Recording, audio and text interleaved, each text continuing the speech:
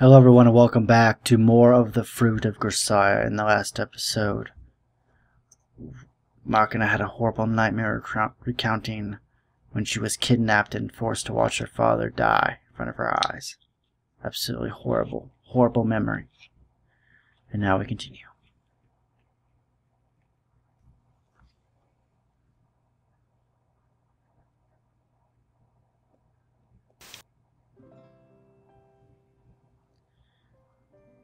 I don't know if the words Makina just spoke were directed at me, or her real father.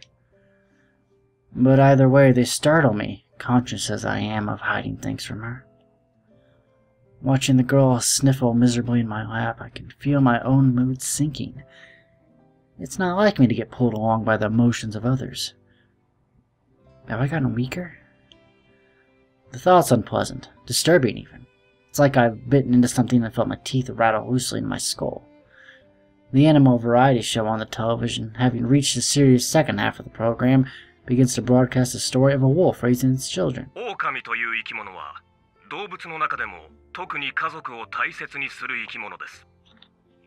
It's like that movie Princess Mononoke.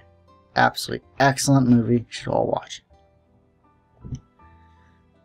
Wounded and bloodied, the wolf on the screen fights to protect its children. No matter how many times it's knocked down, the animal keeps standing up again. I see. Weaker isn't the right word, is it?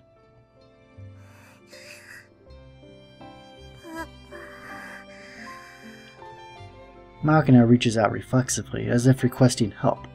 I take her hand and squeeze it firmly. I'm right here, Makina. When we're like this, I can almost fool myself into believing I've become a good person. It's embarrassing to discover I'm still capable of these sorts of feelings, but it also brings me something close to happiness. At the same time, there's an undercurrent of ease. The same old doubts. Is it really all right for me to touch this girl with my soiled hand? But I've made up my mind. If this girl reaches out for help, I'll take her hand. I'll hold on to it as long as I can. And if I should falter, I would go and fall along. Makina's hand, grasped tightly in mine, feels a little lighter than it did before.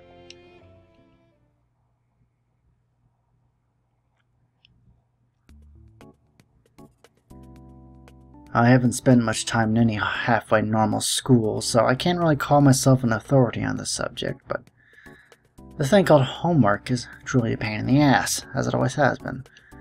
Even when exams are approaching and you know you have to buckle down, you'll find yourself making more progress on cleaning your room than reading your textbooks, reflexively seeking out any possible distractions from reality.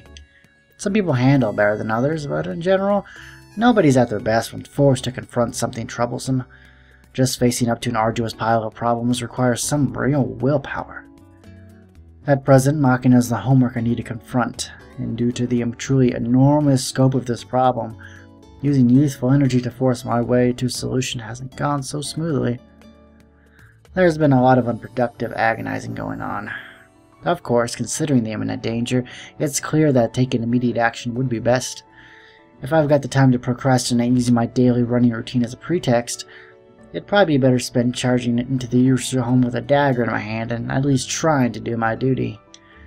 However, we're dealing with a conglomerate strongly tied to the nation itself, and no matter how fiercely a single mutt barks and snarls outside the gate, they're not exactly going to shake in their shoes. And even if, by some chance, the world were to tilt in an unexpected direction, how could we hope to compensate society for the resulting damage? No matter how hard I think, the answers don't come. It's easy enough to boast that you'll stick your guns, no matter how it tries to push you around, but the simple fact is that fighting the power almost never ends badly for the power in question. Hell, if one individual's stubborn resistance were enough to frustrate those entrusted with authority, the way of the world would change fundamentally, and not necessarily for the better. In the end, I'm not much more than the country's pet dog and the heirs who bear exceptional influence with my master. I can't even bare my fangs against them. But here's what it's come down to. I want to keep Makina safe, even if it costs me my life. I don't give a damn about the national interests on a very simple, very personal level. Makina is my first and absolute priority. I love you, Makina, more than anyone else in the world. Don't look so shocked.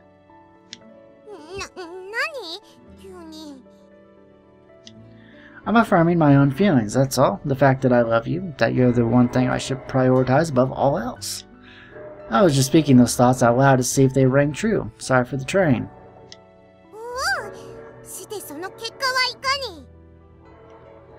In terms of my personal feelings, there's nothing wrong with those words, Makina. You're definitely the most important thing in the world to me.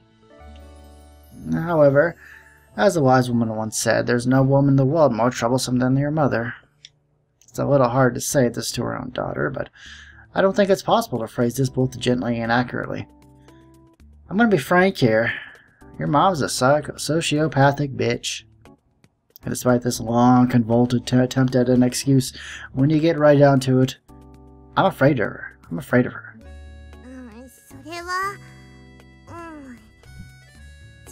娘の私が言うのもなんだけど、私のお母さんは子供がそのまま大人になったような残酷な人だからビビっちゃうのもわかる話なのよ。To be honest, I don't have the strength to confront your family head on. Given that there are only two possibilities. We can run and hide, or we can try to hold out and find a way to endure their one-sided abuse. To be honest, I can't bring myself to make that call. What do you want me to do? No, please, tell me what I should do, Makina. だからって私に聞かれても、私個人の都合でパパを振り回す結果になるのは目に見えているのに、何も言えないのよ。I see. Yeah, I guess that makes sense. Alright. In that case, let's get a third option. Sorry, a third opinion, I should say. We can pretend like they're the ones who pushed us into this. Then do whatever we want while blaming it on them. How's that sound? 極めて日本人的な責任転嫁なのよさ。さすがだよ。それで行こう。パパ超頭いいよ。 No matter how skilled a soldier you may be, when you're unsure of the next move, don't try to muddle through it alone. Consult your superior officer. Battles are won and lost on the big picture level of strategy. No one man on the ground can see the whole board. Blundering ahead blindly, guided only by emotions or values, is the kind of criminal stupidity that invites disaster. When I was very young, the person who looked down on the board from above was always my sister. If I did as she told me, I could at least avoid the worst case scenario, no matter what the situation. After my sister's death, the next person to watch the big picture for me was my master. But Asaka's advice tended to be a little heavy on the brute force approach, sometimes at the point of excess. JB was an indispensable counterweight, leaning heavily in the opposite direction. Asaka loved the high-risk, high-return play. JB strongly favored low-risk, low-return. Raised under their mutual guidance, I naturally began to weigh their opinions against each other, searching for the answer that felt correct for me. But today, Asaka was no longer around to offer one of those staggeringly drastic plans that always left you wondering if she'd even thought about the consequences. Even if I could consult with JB about this, she'd without a doubt recommend looking for a way to maintain the status quo. But that's nothing more than the passive opinion of a woman focused on the way the winds are blowing. Should we give in or resist? To break this sort of deadlock, you really do need someone who can provide a big picture perspective. で、なぜ私のところへ来るのかしら? We need help. Isn't it obvious? There aren't many people in the school even familiar with the circumstances, and despite the whole neutral observer act, you're constantly giving us precise and timely advice. You know more than you let on. だからって、私にどうしろというの? I don't expect you to do anything. Hell, look at it as standing in for a coin flip. Just casually call it heads or tails if you want. You do understand our situation, right? それでも結果はつきまとうわ。私が気楽に決めた結果で、あなたたちがどうなっても責任は取れないし、後悔もしたくはない。Damn. 他を当たってちょうだい。There is no one else. そんな冷たいこと言うなよ。他には相談できないの知ってるでしょ？だからって私だって困るのよ、そんなこと。I understand we're asking a lot, but if I had to make an analogy, faced with the approach of an overwhelmingly powerful American army, do you continue fighting down to the last soldier, or accept being branded a coward, swallow your tears, and return to help lay the cornerstones of your nation's long, painful rebirth? Even if you consult the non-com who's taken over your platoon after the CO bit the dust, he'll just snarl, "The hell do I know? Make up your own damn mind," in response. If anything, you're better off making a field appointment in the absence of a true CO, shout, "Corporal Kazami, you're the leader of this platoon," then give him a temporary promotion to second lieutenant. Your man can't help but stiffen his spine. However, even knowing full well that I'm being unreasonable, I want to ask you once more. What should I do, Commander Sakaki? 中隊長って。 Sorry, I was playing out a scenario in my head. 注意だのお言葉を。あなたがたった一言、私たちに死ねと言ってくだされば、私たちは何年でもこの島に立てこもり、一兵でも多くの敵をほふりましょう。 You know what's funny? I read something that there was a Japanese soldier who was fighting on an island and he refused because during World War II the Japanese soldiers they wouldn't surrender. You'd have to kill them. Surrendering was seen as very disgraceful in their culture. So there was this one Japanese soldier who never got the memo that the war was over, right? I think it was World War II, maybe it was Vietnam War, well, whatever, one of those wars. And he would not surrender. He would not believe. They had to actually get his old commander or whatever, captain or whatever, to come down and tell him that the war was over and he could stop fighting. It was crazy.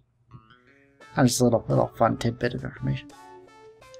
あのね、これは軍隊ごっこじゃないのよ。そんな大事なことを私の意見でどうにかしようというのがそもそもの間違いだわ。あなたたち、私を神様か何かと勘違いしていない？ Well, so you say, but if you remove but a single character from the name of Sakaki, you're left with the kanji for God. おお、うまいこと言うな。 Sakaki, my friend, no, my God. Tell us what we should do, I beseech you. ほら、お賽銭あげるのよさ。ぜひご神託を。ゴッドゴッド。ちょ、私に小銭を投げつける。 There are no atheists in foxholes, as they say. The opponent's far, far more powerful than us. That reality is clearer than the sight of the bombers soaring overhead on their way to devastate the mainland. How meaningful would it be to barricade ourselves away in this island? Is dying and becoming a patriotic spirit really the only righteous choice? But survival gained by turning tail and fleeing is a shameful thing. Anyone with a shred of compassion for those left behind couldn't accept such a selfish path. The only easy way to resolve this is by sending Makina home to her family immediately, but what awaits her there is death, in the spirit, if not in the body. But if I were to flee with Makina in tow, those left behind in this school might very well suffer the consequences as well. In the worst case scenario, there is no guarantee they won't be taken as hostages. We'll have their backs to the wall here. I understand that I'm being tested here, but it seems that I'm a hopeless loser who can't make his own decisions when push comes to shove. Please help me, Sakaki. That's all I ask. Please? Pretty please? Please? よしこ。 Yoshiko. だから、ユミコを勝手にヨシコにするなと何度も言っているでしょう。 Sorry about that, kids these days. Feel the need to invent slang for everything they see. Try to let it slide. だいたい答えはもう決まっているんでしょ。だったら好きにしたらいいじゃない。あなたたちは結局後始末を私に押し付けたいだけなのよ。You're not wrong. I mean, that's exactly how it is. I know we're being incredibly selfish. This might end up causing serious problems for you and the others, but even so, I want to protect Makina. 私の正直な意見を言っても構わない？ Go ahead. この学園ではある程度の安全が保証されているとはいえ、イリスさんが標的になっている以上、イリスさん本人はもちろんのこと、他の学園生においても保護はしきれないというのが現状よ。同じ学び屋で席を並べた友を放り出すのは私としても忍びないところではあるけれども、学園経営者の娘としては苦渋の決断をせざるを得ない。イリス・マキナさん、あなたを当学園から除籍します。除籍。 In other words. 休学でも退学でもなく除籍。つまり書類上はイリス・マキナはこの学園にはいなかったということになるわ。I see. Erasing every document with the name of Makina on it is probably only prudent under the circumstances. Which would mean me as well? ええ、あなたもよ。風見雄二なんて学生、うちにはいなかった。それでいいのでしょ？学園長や他の子たちには私から説明しておくわ。ユ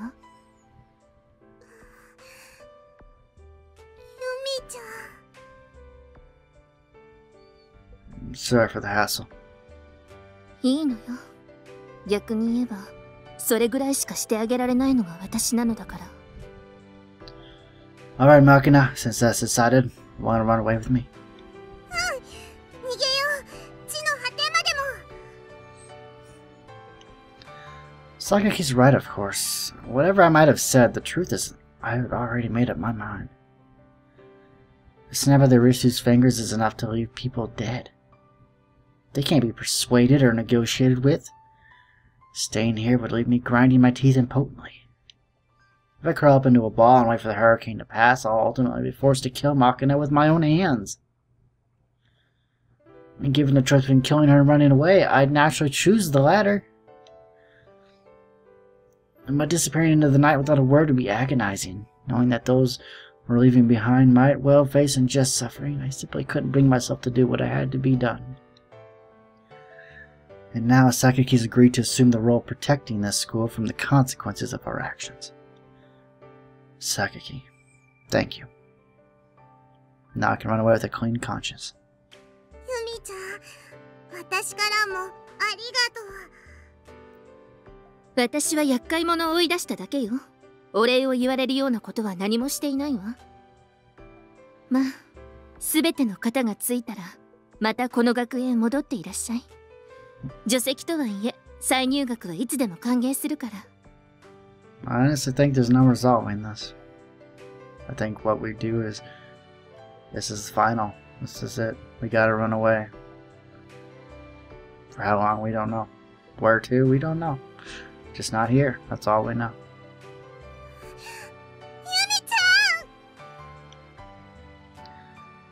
Apparently overcome with emotion at Sakaki's unexpectedly warm words, Makina spreads out her arms like a bird flapping its wings.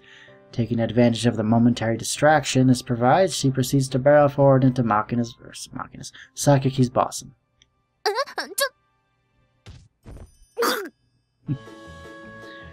Closing to a grappling range with an exemplary side dash before her target can even begin to evade, Makina twines her legs tightly around Sakaki's knees, cutting off any possibility of retreat. ありがとう、ユミちゃん。私、きっとここに帰ってくるから。わかったから、話して。それまで元気でね。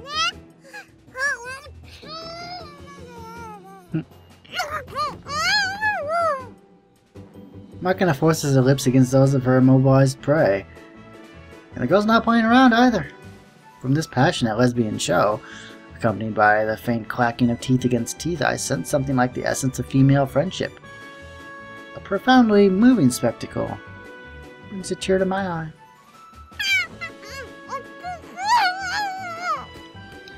After a while, Sakaki seems to grow somewhat agitated, releasing her grasp on Makina to thump the girl's back like a martial artist signaling surrender.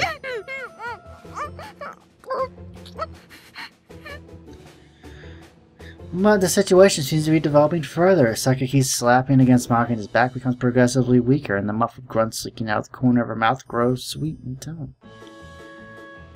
Now that I look very carefully, while maintaining her twining leg lock on Sakaki, Makina seems to be grinding her knees vigorously against the woman's crotch, providing rough erotic stimulation. Looks like you stepped up your game once again, Makina.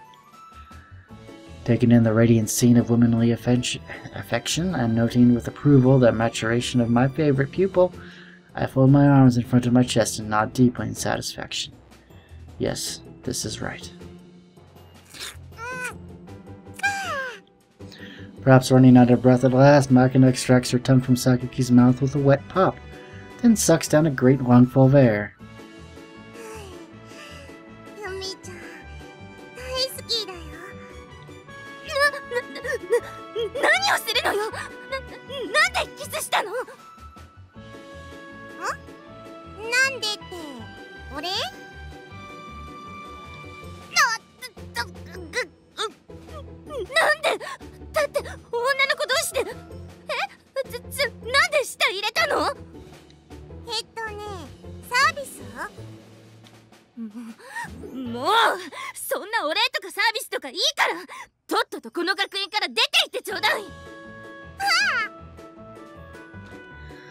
Oh, hey, Sakuki.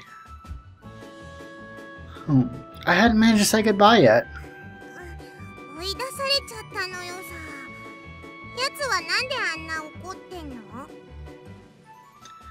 Don't ask me, perhaps she grew flustered over being brought to the verge of a very light orgasm by the likes of you.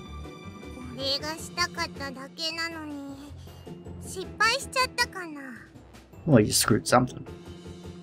Who knows, she made a good show of being angry, but for all we know, she might be abandoning herself to self-pleasure even as we speak, using the lingering reverberations as fuel.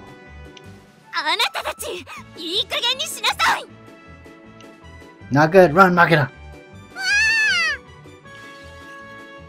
As a blunt projectile shatters noisily against the floor behind us, Makina and I flee at a sprint. You know, Makina, we have to say goodbye to the school now. Are you really alright with that?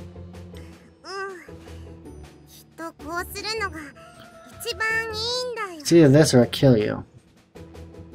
You know, there's no option C.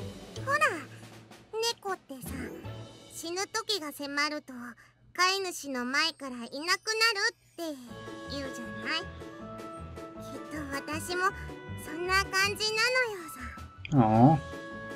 このままスッとみんなの前からいなくなってうるさい子だったなーってバカな子だったなーってちゃんと元気にしてるのかなーってそんな風に思われたままいなくなりたいよ。 It's fine, you won't die, I won't let you. There's nothing to worry about.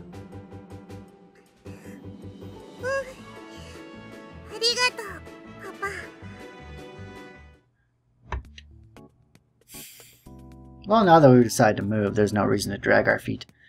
Sometimes a single minute's vacillation can prove fatal. Therefore, we're going to leave this place immediately. I'll give you 30 minutes to tend to your affairs and gather your belongings within that time, then regroup here, understood? Better than 40 seconds, right? Get a move on, the clock's already ticking! After watching the girl patter off upstairs, I begin my own preparations for departure. That said, my personal luggage is pretty damn minimal. Minimal? All I've got is a single oversized backpack I lugged here from Yamanashi, and even that's only halfway unpacked.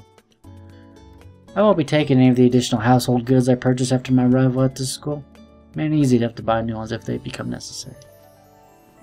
And the only things I really need for my daily life in the short term are my tableware and portable stove. Cramming these into my backpack takes all of 5 minutes. I paused briefly to debate over what I should do with some half-read books Sakuki lent me, but well, since I probably won't have many chances to return them, it's best to leave them here, I guess. If I feel the need to finish reading one of them, I can just purchase my own copy. Well then, I guess this is goodbye. Since I finished packing nice and early, I have some time to think about what comes next. When you're on the run, a city is the ideal choice. The more densely populated, the better. Human beings have a natural tendency to hide out in some quiet little rural town in the middle of nowhere, but that's a mistake. The only people who think the country is full of kind-hearted folk living tranquil lives are city dwellers who've never been there. In reality, your typical village is a den of insular, malicious, and narrow-minded people, full of petty pride and obsessed with appearances. The countryside's a hell of a lot scarier than any city.